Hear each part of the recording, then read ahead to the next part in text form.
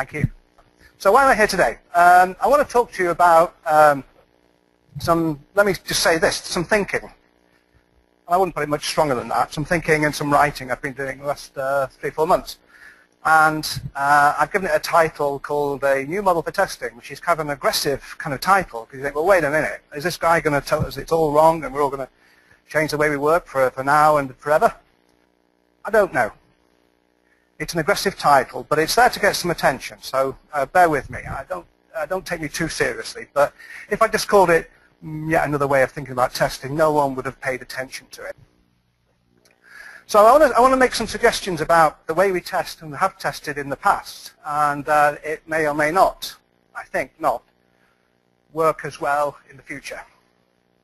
I want to talk a little bit about the concept of models and how testers use them, and I haven't got enough time to talk about any of these topics, but I want to sort of introduce you to the idea of models if you don't already know them inside out. If you don't think you use models, well, I'm telling you, you do already if you're a tester. We all do. So I want to talk about models and then describe the model itself, this grandiose vision of the way we should all be thinking, for forever now. What the hell? I want to focus on the outcome of thinking this way. So the model is just a way of presenting and simplifying what we do as testers, okay? And what's his name? George Box said ages ago, all models are wrong, some are useful. You get the idea? It's just a way of thinking about what we do, and I want to suggest that most of what we do actually is thinking. So it's a little bit convoluted, this. I'm going to talk about models, test models. I'm going to talk about models of testing that describe the way we use models in testing. It's all a bit, you'll get there, we'll get there. And I want to make some suggestions about skills. I think there are some interesting opportunities with the model. In particular, I want to focus on skills, which is probably the most significant thing, I have to say. And do a little bit of what next, and make some observations about how I think the testing market is changing. And some of these things I've been saying for a year or two. Some of these things I'm beginning to see. Some of these things are actually, I'm meeting people who said, well, we've always worked that way. They've never worked the old way, whatever the hell that was. So that's kind of the agenda for the next 40 minutes, 30 minutes, whatever. So I don't know how familiar you are and how many of you are looking for jobs at the moment, but if you browse the job ads for testers, you might get something like this pop up. I'm not going to read it all out, but you can just pick a few keywords off the page. Thorough C#, good.net, experience building, maintaining automation, test automation, ability to interact with developers. Ooh. Ability to influence. Good test procedures are developed and implemented. I'm not entirely sure what that means, but in the context of the more technical skills that are there.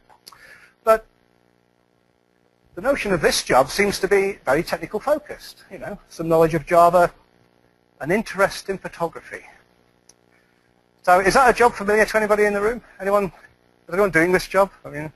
But is it not the case that you see more and more technically oriented job specs for testers? The world does seem to be shifting left, embedding testers in this. So I want to drop some big hints about what I think is happening in the market and make some suggestions. And if it's happening to you or happened to you, good luck. If it's not happened yet, keep your eyes open. It might be coming your way.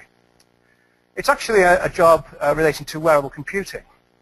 Okay, Internet of Things, Internet of Everything, that kind of stuff. Is anyone working in the Internet of Everything? Can I ask anyone getting into that space yet? Ooh, 2 or 3? I think there's okay, 3, maybe 4. Okay, good. I think there'll be a lot more in the future. Okay, we're really at the toe end of something very, very big.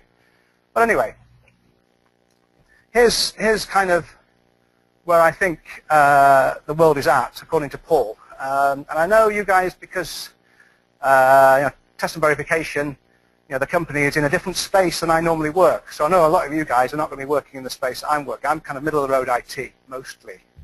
I do know a bit about the more higher integrity world and hardware testing and stuff like that, a bit, but I'm no expert. That's not really my split of expertise. This is what's happening in the middle of the road world, okay? It may or may not affect you, and this is what I want to suggest is something to think about. So there is a stampede to mobiles. I mean, mobile computing is absolutely everywhere. It's either the next big thing, or it is the big thing now, but it's not going to stop. Okay. What we call mobile computers now are things we carry, but anything that moves is going to be connected in some way. So our cars obviously are going to go in that direction. I'm told that a lot of the cars that are being sold right now have the capability to be part of the Internet of Things, but they haven't been activated yet. I don't know if that's true or not. That was told me in a pub. In fact, I get most of my information in pubs, I have to say. So the Internet of Everything and pervasive computing, wearable computing, some of you I'm sure are more sporty than me and wear Fitbits or whatever you call them, these little devices on your wrist. That's just the beginning. Okay, we're going to see more and more of that stuff. Continuous delivery and DevOps. Is anyone involved in continuous delivery? Anyone doing some of that? Okay, one down the front, a couple maybe at the back. Okay. Test analytics. Anyone doing test analytics? Capturing data in production and using that to influence the behavior, decisions to make changes in production. Anyone doing that sort of thing? Oh, couple. Okay, 2, 3. Okay. Microsoft have got this phrase called data-driven development, which they are now choosing to, as a little bit buzzword, I don't know how public it is yet, but they're using that to label, to reference this notion of using data from production, analytics, to drive development. So almost like, they're almost sort of saying, well, let's not have BAs, let's not do analysis, let's just listen to our customers as how they're using the product and use the data captured there to influence what we do in the future. I think it's still a bit more hype than reality, but whatever. Shift left, embedded testers, no testing at all. Has anyone been shifted left? Okay. Test early in the life cycle. That's been test early, test often. That's all it is. There's nothing new in this. In fact, there's nothing new in anything I'm going to say. So this new model is a bit of a scam, I have to say. Okay. So I want to suggest, and I want to do this really quick. I'm really sorry. I dropped this in this morning. I had an idea about describing the real world that's out there is not just agile versus structured or waterfall. Continuous delivery, I think, is not agile, and it's not structured. It's a third way. Okay? Now, I'm not suggesting this is the way the world is going to look for everybody, because everybody I've ever met has said, well, we're mostly agile with a bit of structured. Oh yeah, we do weekly releases. That kind of game. Everyone is doing some kind of hybrid. So there is no one way. And these little labels are just to suggest that there are commonalities between these different approaches. So here's my suggestion. There are three ways, except there aren't 3 ways. There aren't 3 patterns. Everyone is doing some kind of hybrid. Now, if that's the case, every textbook you read on one of those 3 approaches, let's say, is wrong. And it doesn't suit the way you work, because you can't fit into one of those patterns. So the world is going hybrid, not agile. And agile is transient. Agile is just a perspective. It's not an approach, I don't think. And I'll probably get into trouble with the agilists who say I'm being backward-looking or whatever, but I think the agilists are now kind of passé now, aren't they? It's not fashionable to be agile anymore. I don't think agile's fashionable anymore. We've moved on a little bit. Agile with a little a is critical. Agile with a big A, following process, at passé. Okay, that's my argument. Now, if there aren't 3 patterns and the world has to behave, the software development world has to behave in a kind of a hybrid pattern, I want to suggest that the way we think about testing, whether it is putting a bum on a seat in an agile team and just doing what the hell you can to get by, or being part of a larger team working with large-scale requirements, test documentation, all that heavy process, certified way of looking at things, I don't think these things will work. Not if we're going to get into more rapid iterations, faster turnarounds of requirements through to delivery. We're going to be using data in production to drive our behavior as software development organizations, and so on and so forth. We're just going to be a hybrid. So we just have to be pure. We really do have to be agile. That is, we need to be able to react to anything. And anything might be a 3-year timetable for software delivery or a 3-day timetable for software delivery. We have to be able to react to both. Now, how the hell do we do that if we don't know these things are coming ahead of time? So I want to just take a little aside, and I'm sure some of you, because you work in kind of the more higher integrity arena, let's call it, know all about models already. So I'm going to bore some of you with this, but I'm going to make this statement. All testing is based on models. And in order to illustrate what a model is, I just want to show you some examples, okay? So this is when I have got prizes, actually. I've got little books I give away. I'll give a prize away for one. I think there might be a physicist in the room here. So what's that? You recognize that? Anyone recognize that? Oi, don't be facetious. I know it's out of focus, and it's probably too early in the day to... Anyone recognize that shape? Sequence diagram. Thank you very much. No prize for that. That's easy. What's that? I can't remember what Microsoft project call it now. It's kind of a Gantt chart. It's a dependency chart, isn't it? That kind of thing. Okay. What's that? It's a class diagram, isn't it? It looks like entity relationship, but actually you've got attributes and you've got methods, functions. Okay. What's that? It's a weather. Come on. I mean, you don't all have to shout at once, but it's a weather map, isn't it? Okay. It's a forecast based on a mathematical model, which some supercomputer, somewhere on the planet processes, takes data, readings from measurements all over the planet or all over your region, does a ton of processing and generates a picture like that, and then makes a prediction that is only 70% chance of being correct the day after? Pretty bloody appalling, I think. Did you see that news item a few weeks ago? We're paying, the government are paying, is it 70 million or 100 million pounds for a computer that's only going to be 70% accurate the day after? That's how good we are at this. Maybe they're using crap models, or maybe computing isn't the answer. I don't know, whatever. But it's a model, okay? It's based on a model. Does anyone recognize that? I will give a prize for this. No physicists. I win this every time. This is excellent. I like it. This is, oh God, what's his name? Paul Dirac's equation of the electron behaving as a wave. From the most fantastic pieces of mathematical genius, Einstein. He's up there with Einstein, okay, and Maxwell, those guys. Really, really up there in terms of elegance and sophistication and value and accuracy. But it's a model. It's a model of the electron. That's all it is. Who said circle line? Okay, it's a model. Is it accurate? If you overlaid it on an OS map, is it accurate? Of course it is not. But is it useful? Yes. It simplifies a very complex underground network to make it usable by us, but mostly tourists, who still struggle. But okay, last one. Okay, I haven't got all day. It's a block on a slope with friction, isn't it? Okay, anyone do A-level maths and resolving the forces? And this thing here is a vector diagram. It's a model. I mean, how many years ago was this? Do we care? I don't care. Okay, it's a model, all right? And it kind of works for most of the engineering things we use.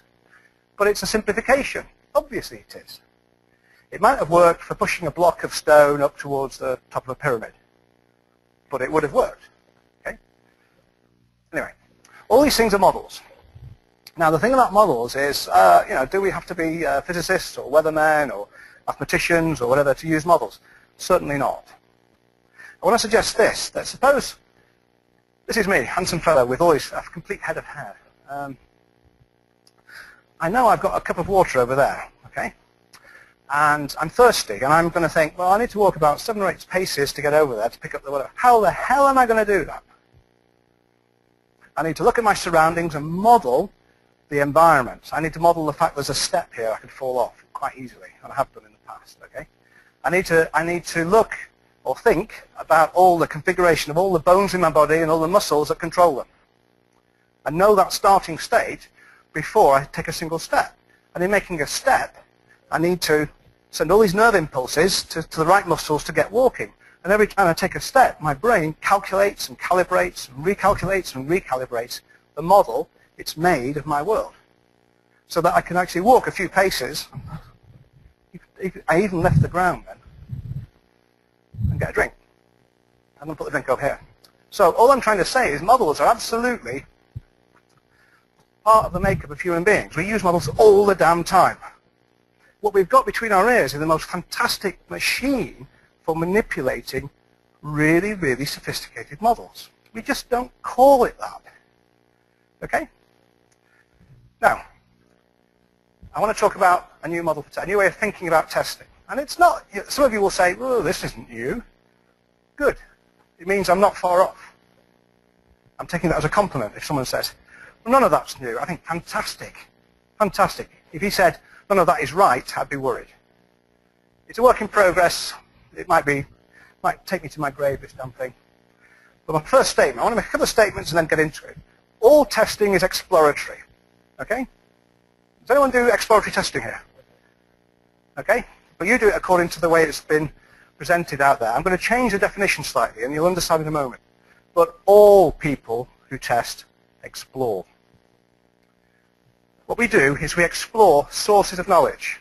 Now, a source of knowledge might be a requirement, a design, it might be our experience, our knowledge, our intuition, it might be the system itself. We explore our sources of knowledge. And what we do is, in order to understand the complexity of the problem we're trying to grasp, to understand, okay, we build mental models. We might write them down. We might have models given to us. Okay, fantastic. More often we build mental models to understand, to simplify the complexity of the systems we test. And from those models, we use those models to inform our testing.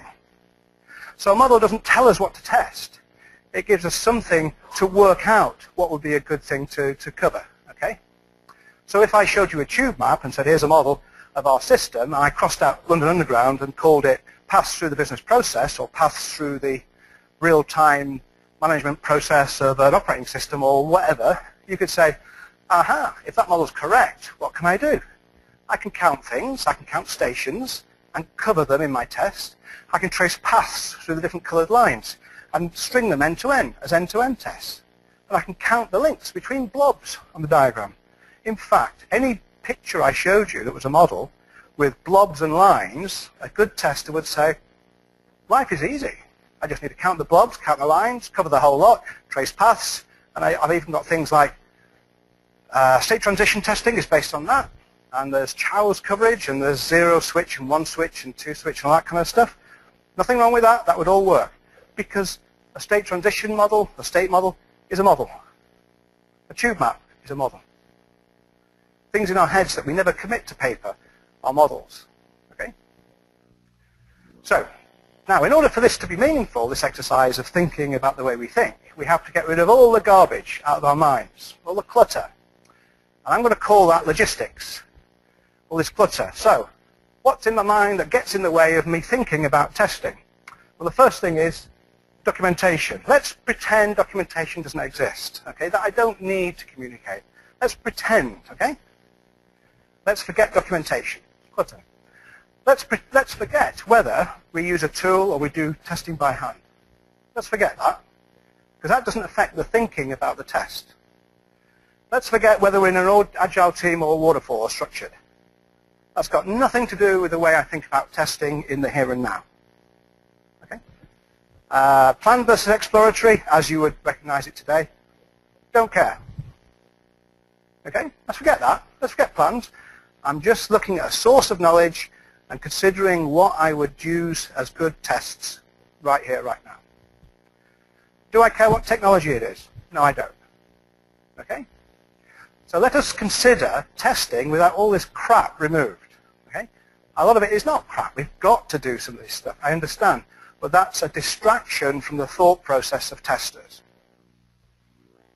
So here's the kind of the picture. Okay? This is the high level, the helicopter view of the model, if you like. With this little strap line, we explore source of knowledge, build models that inform our test. We do some exploration, okay? And we create models. So we have this process on the left, which is exploring information, interviewing people, reading documents, studying designs, whatever it is, thinking about what we know and how it relates to what we have to test. And we build models. And at some point we think, you know what? I know enough to create a test.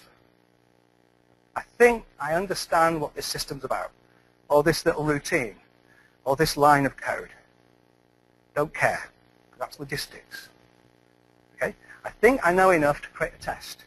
And then I flip over from exploring to testing, at which point I select the test case. I might put some data into a table. I might just think it and type it. I don't care. But we do some testing. And occasionally what we find is our testing reveals stuff about the system that we hadn't thought about, which demonstrates to us that maybe our model, I didn't expect that. My understanding is wrong. So we have this kind of loop where we explore, we test, and when we test, we may discover our models aren't good enough. And eventually we get there, of course, we end up with good models, I guess. But we can't guarantee that we know everything we need to know about the system to test before we've almost done some testing, if you like. So we have these two modes of thinking. And what I'm going to do, one last thing, what determines when we transition from exploration to test? I don't know. It's a bit of judgment. It's woolly thinking. Not woolly thinking, but thinking, I can't describe it. We just kind of know, don't we? Now maybe some smart person can figure out what goes in that green blob. But there's this notion of judgment, okay, which says, I think I know enough to test. Or, I don't think I know enough to test. And we have all been there, okay? But I don't think we can articulate what that is. Any developers in the room? Any ex-developers? I think developers think the same way. Developers build models just the same as testers do. I'm not convinced of this yet. I don't think this represents development thinking processes, but when a developer starts testing, I think it does. So I'm going to look at the left-hand blue blob in a bit more detail. I've got some sources of knowledge, okay? Documents, my knowledge, the system itself. And I do some exploration. And by that I inquire. I ask questions, okay? So I might interview someone and ask questions. I might read a piece of paper. I might think back to an experience I've had in the past. I explore my sources of knowledge. And as I do that, I build mental models. Maybe I write them down, maybe not. I don't care. That's logistics. But I end up with some concept of a test model. And once I've got a test model in my head, I can use that test model to make predictions. So if the way the system works is this, then I could say, well, what if A and B and C, then what happens to D? I can make a prediction. So that I can use that prediction to actually challenge my source. So when I interview a user and say, what should the system do? And he says A, B, C, and you go away and you think, oh, wait a minute. If A, B, and C, well, what about D? Let me go and ask him about D. And you say, well, if A, B, and C, then what about D? And then the user says, what? Oh, I never thought of that. Or, oh, shit, we better stop and have a rethink, because that changes the whole philosophy of my thinking of the requirements. Or they say, quite right, we should just add it to the requirements catalogue. Well done, Mr. Tester. All sorts of outcomes. We've all been there, and we've all seen them.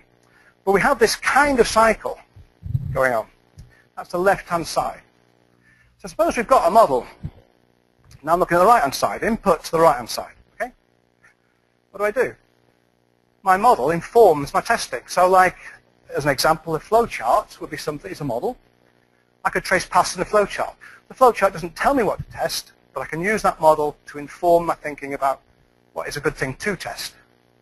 And then I can apply the test. Now, be very careful what I'm saying here. I don't care whether you apply this test by hand, tap, tap, tap, or using test automation, or you do it through the Vulkan mind meld. I don't care, because that's logistics. Okay? And when we apply that test, applying includes checking the outcome.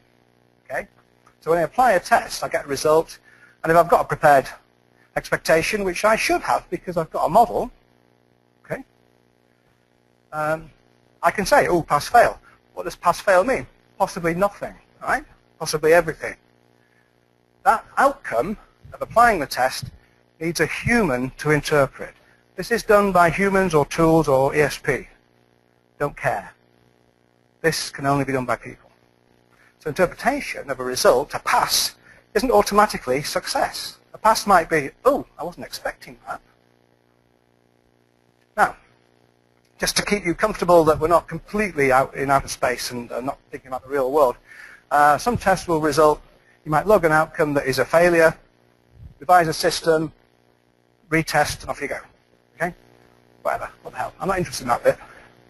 That's logistics. I know it's critical, but it's logistics. So, okay, I do some reporting. That is critical. I need to tell someone about what I've just done or act on what I've just learned. But sometimes when I run my tests, my interpretation tells me, you know what, our models aren't good enough. We don't know enough about the system to apply good tests yet. So we have this kind of return loop of refining the model. And we might actually have to go back and do some more exploring. Who knows? Let's go back to the requirements. What do the requirements say 7 months after you've last looked at them? And this is the whole picture end to end. So it looks like some kind of crawling insect, I know. And that wasn't intentional, it just came out that way, all right? There were 3 or 4 iterations of this, and they will all look like blobs and lines, okay? Model. And that's how it ended up, okay? So I've given you like the whistle-stop tour of the thinking behind this. But essentially what I'm trying to suggest is these words, enquiring, modeling, informing, reporting, applying, interpreting, logging, refining, predicting, challenging. These are the activities that we do either in our heads or maybe in collaboration with other people. No mention of logistics. Okay? If you're interested in reading the background to this, there's a paper down here. I didn't get my slides to the TMV guys in time, I'm afraid, so it's not in the handouts. But go and talk to me. I'll give you the reference and whatever. But it's dev.sb.qa/download. It's good enough. You can find the link to the new model. So there's a paper behind all this, about 30 pages. It's quite substantial. Now, that model is completely useless until we find a use for it. Okay? So what could we possibly use this for? How could this possibly help us to think at what we do as testers? So I want to suggest that, so I'm arguing, I say tentatively, but actually if you get in an argument with me, I tend to be quite aggressive about these things. I think it aligns with the way we do testing in any project. Agile, structured, waterfall, continuous, I don't care. Developer testing, system, acceptance, user testing. It might be appropriate for testing anything as well, not just software. That's a huge statement to make. But depending on what your goal is, it might help you depending on what you want to achieve. So whatever your context, it might have value.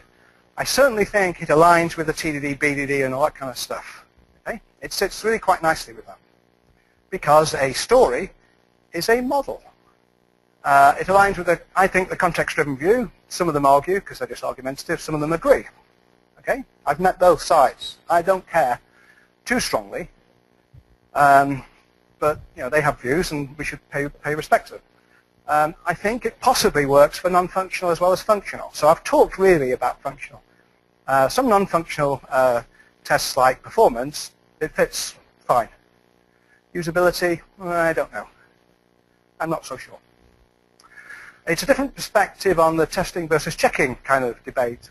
There's no debate now. I think these terms are used by some people. It gives a different perspective. I don't see value in this testing versus checking. If a check is simply a test that could be run by a tool, fine. But so what? I think it fits the way that developers test. I think it fits this idea of embedded or shift left as well. It sits comfortably. I should say I'm not really a tester. I'm a developer. I think it gives you a different perspective on test automation. The reason we fail at test automation so often is because we take manual tests and reverse engineer them into test automation. Ask a developer, would he rather work with some code and reverse engineer it, or would he rather see the model that is attempted to be covered in a test? We should build test automation from models. We should always intend to automate, not think we'll create some manual tests and then automate them. That's kind of, I'm beginning to say to people now, I think that's insane. It is insane. It's crazy. I think there's a big overlap with the way we think about skills, capabilities, and certification. And that's what I want to talk about for a few minutes. Capabilities. So, remember the ing words? I think there's 10 of them. 1, 2, 3, 4, yeah, 10. Okay? We'll talk about those briefly. If you look at each one of those in turn, and this isn't the most in-depth analysis you've ever seen. I've not spent years doing this. I've probably spent an afternoon. Okay? I came up, I'll come to that in a second. I want to suggest that the new model makes implications about the skills that we should teach testers, the skills that we should try and refine as testers. Okay? Understanding entry and exit criteria, raising incident reports, whatever, that's all great stuff, yeah. But that doesn't make me a better tester. That's just admin, isn't it? What makes me a great tester is getting to the heart of the problem we want to solve, understanding the systems we have and what they're capable of and what they are not capable of. That is at the heart of testing. So I want to suggest that the ideas that come out of the skills, capabilities, call them what you like, that come out of this way of thinking are quite different from what you see in the certification schemes. And we'll have a look. Oh, I did the last bullet. More important than any technical skill is interpersonal skills. With charm, you can do anything. That sometimes gets a laugh, but never mind. I'm obviously in a room of techies. Are we all autistic in here? Are we all rationals? There is there's a predominance in the industry. There's probably a lot in this room. Whew. God, how to not get out alive. I made a list, a really informal, off the top of my head list. I spent an hour or two. I didn't spend long on this at all. But I made a list of the sort of things I think would be relevant to someone who thinks about the core thought processes of testing. So there's stuff in here like custom test design techniques. And I'm picking these at random. Please trust me, because I actually get a kick out of being, what's the word? Improvisational. Custom test design techniques. If I run a team with 10 people, I don't want to hear that they're all following a constitution of boundary values every day. I want to hear about 5 brand new, unique, in the world, test design techniques every day from that team. That's what I want. That's how it should be.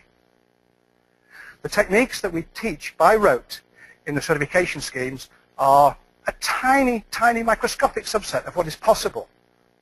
Because we've got this fantastic machine up here. We don't use it. 10 new test design techniques a day. All right, maybe a week. Okay? Why not? One more. One at random. I like this one. Socratic method. Why should we teach Socratic method to testers? Because when we explore a source of knowledge and we think, you know what, these requirements aren't sound, how do you get your user, your BA or whoever to pay attention? You ask them a question about the requirement, saying, well, suppose this and this and this happens. You give them an example, and it's an example. They can't deny it. You know, their requirement should cover all eventualities, potentially. And you give them an example that you know is inconsistent. You know the answer. The Socratic method is about asking questions for which you already know the answer, because you're trying to, you could say, manipulate people, or you could say trying to inform people about their lack of knowledge and their communal, their joint, their project-wide lack of knowledge. That's why Socratic method is so important. Is that appearing on anybody's certification scheme? So I kind of sketched out this picture of how you might think of some kind of framework of skills. Now I'm probably spending most of my time up here, although this morning I was testing wireless networks. So I'm in my jeans and I'm a bit grubby because I was testing wireless networks in a mock-up of a branch for a large bank. It will not be named. So the stuff I want to talk about in terms of the model is down here. Okay? So it's all kind of deep techie stuff. Okay? And you might pay attention to that, you might not care about it, and where you are in your world or your career. What I'm trying to say is the framework, that framework doesn't look anything like any of the certification schemes. I think you could map the skills in here to certification schemes, I think. If you go to certification schemes and look for any of that stuff, you will not find any. So I'm not having a go at the certification schemes, although it sounds like I am. What I'm trying to suggest is that certification schemes are great for what they are. They are purely about logistics. They are not about testing. Now, I never figured that out until I put the model together. And that was an insight to me. It made me think, now I understand why we're always arguing about for or against certification. Now, my good friend Susan Windsor said, well, that's all very well, Paul, but I'm really more interested in interpersonal skills. So she's beginning to put together something that looks a bit more like an interpersonal skills framework. She doesn't actually call it that. She calls it people skills, but what the hell? It's kind of, and these are probably more important. Okay, technical skills are good, but if you have charm, you can get anyone to do anything for you. Okay, isn't that how the world really works? But as rationals, we can't believe that. Okay, what can we do with this? Could we come up with a broader tester skills framework? I think there's something in this. I think I'd like to have a go. So I'm talking to 2 or 3 people about doing just that. Putting it on the web, making it open. Anyone can take it or leave it, do what you like with it. A competitive certification scheme, I don't think there's any point. Because I'm not interested in logistics. That's what consultants do. Practitioners focus on the thinking. Okay? It aligns, I think, with BDD, ADD, I don't care, whatever. It kind of aligns with these things. I kind of started with BDD and almost worked backwards to look to create the model. And I think it gives us some flexibility, which we don't get any other way. So I need to move on. So what next? I mean, where I'm at with this is it needs a better explanation. Okay? So I've crashed through it in about half an hour. Okay? I think there's a lot more to it than I've said, obviously, and I need to write that stuff down. I've written about half of it. I think what I've got as a paper is only half the story. There's a lot more to do, I have to say. We need some examples and comparison with other stuff. And I want to just come full circle, if you like, and I want to come back to some of the things that inspired me to think this way and to think that this might be a useful thing to do. So I just want to make some observation. I honestly think that shift left, moving testers closer to development, embedding them in development, getting rid of test teams altogether, that kind of stuff, I think it's more important and significant than agile. Okay? Because it's not just the small teams working in an agile world. It's for everybody. That's why I think we should pay attention to shift left. What else do I think? This is one of those things that too many testers think, yeah, developers write code, I test, and us and them. All the us and them stuff where the developers throw it over the fence, I'm sorry, a lot of testers actually want that. And that's wrong. Okay? Testing doesn't just apply to existing software at the end. Okay? You will have been saying, you will have heard consultants say, you will have read in books and been at conferences, we test early, we test often. Okay? We test systems, not software. We should think about what we test as systems rather than a piece of code. Okay? There's more to life than code. Testers need to learn how to code. I'm not telling you to learn how to code. Some may have to. So pay attention to that. And I've written a little book on Python, but that's by the by. I think this. I don't think testers own testing. I think testing is for everybody, but we are testers with superpowers in our projects. We understand what goes on in our projects, and we use our knowledge to influence, to consult, to advise. Every now and then we get our hands dirty and do a bit of testing. But we're not there just to do the dirty work of developers. If we are seen and perceived to be the people who clear up the mess of development, we'll be treated as their servants. And quite right. We need to move away from that. So be a test master. Forget this Scrum Master rubbish. Test master, much more useful role. Last slide. The phase of development is not testing. It is rework. Let's call a spade a spade. Suppose, speculate, and put that in a plan in front of a project manager and say, I'm going to call this phase rework. What the hell do you do that for? So, well, that's what happens. No, it's testing. No. I run tests, I learn stuff, no one pays attention to me. I run tests, I find a bug, maybe someone fixes it. Let's call the test phase rework. And then people's attitude to development and test will change dramatically. And I think developers could use the model too to understand what we do, and we can use it to explain what we do to get on better in our shifting left activity. And I'm done. I'm sorry for being late. Thanks very much indeed.